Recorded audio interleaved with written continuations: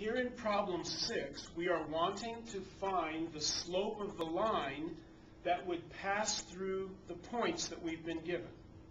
So if we were to take these points, plot them on a piece of graph paper, plot them on the coordinate plane, and draw the line that intersects those points, we want to know what would the slope of that line be.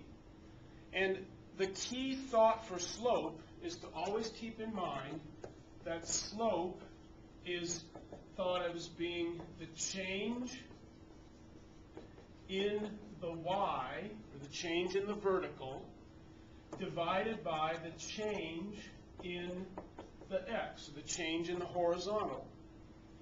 And you figure that change between any 2 points that are on the line. Well, we have these 2 points that are said to be on our line in question.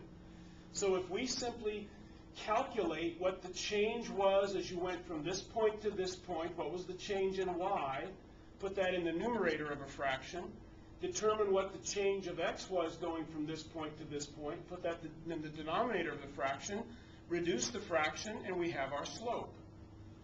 So going from the 0.63 to the 0.78, the y value here is 3, the y value here is 8. So the y went from being 3 up to being 8. That's an increase of 5 for the change in y. At the same time, the x went from 6 to 7.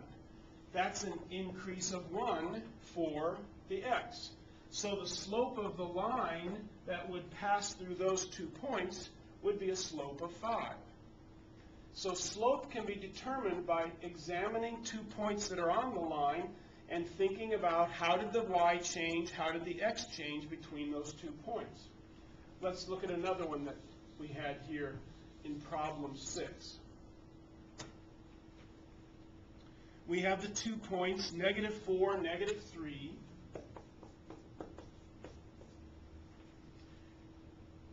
And -6, -5.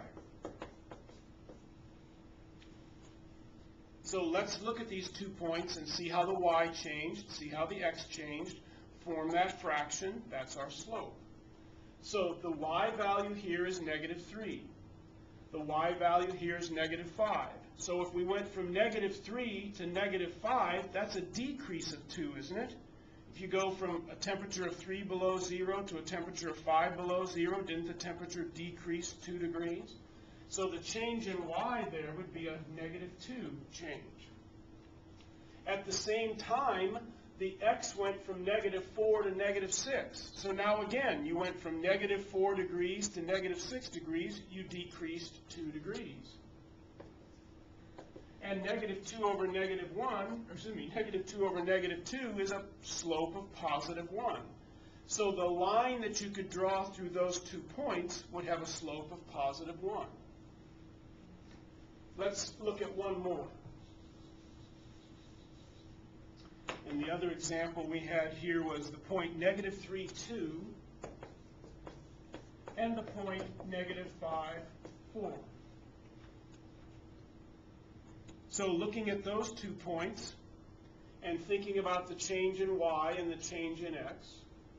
So as y went from 2 to 4, that's what? An increase of 2.